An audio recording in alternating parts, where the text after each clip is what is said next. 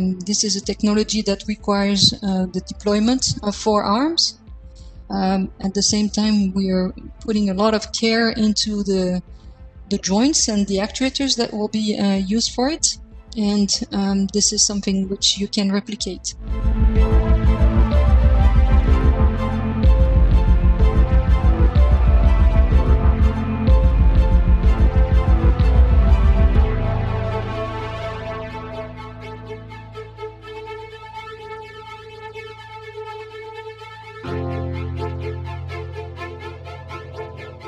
So if you throw a net and the net misses your target, it's too bad.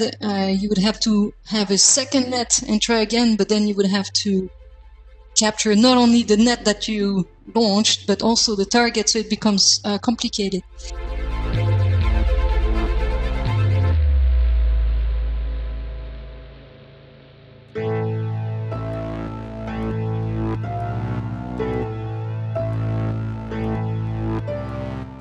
The same technology we're actually demonstrating during this mission have a lot of different applications in orbit, like refueling, satellite servicing, or extending the working life of satellites in orbit, which today is a market that is very little served.